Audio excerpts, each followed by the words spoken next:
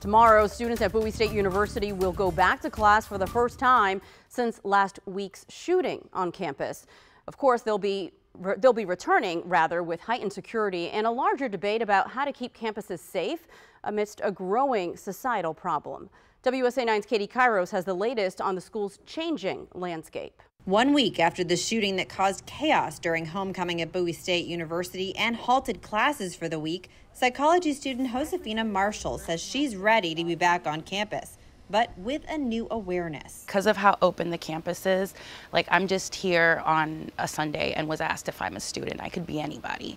You know what I mean? Starting this weekend, armed security guards are in place on campus 24/7, scanning every car's license plate. More lighting has been installed on campus. The new measures will be in place as students return to class. I think seeing friendly faces, security guards, armed guards, I don't think there's anything wrong with that.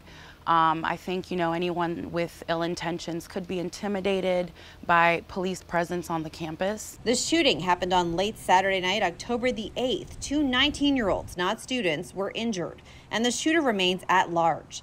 The incident came within a few days of a shooting at Morgan State University, another local HBCU.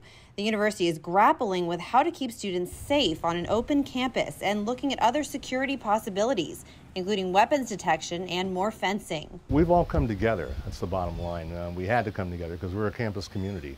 So right now we're just feeling that we want to get back, as they say, get back to, if you will, normal, where students are learning in classes, and just get back to do what we do as a university.